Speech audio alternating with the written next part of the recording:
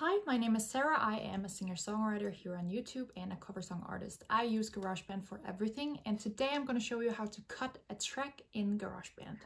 So the easiest and simplest way to do this is to simply mark which track you want to cut or split, and then you take your marker here, take it where you want to split it. Say I want to split it here, and you simply hit Command and T, and then you have these two split into two. So the other way to do this is to go to the bar here where it says edit, and then you have your split up areas, and you see that it is Command T, which is the shortcut for this.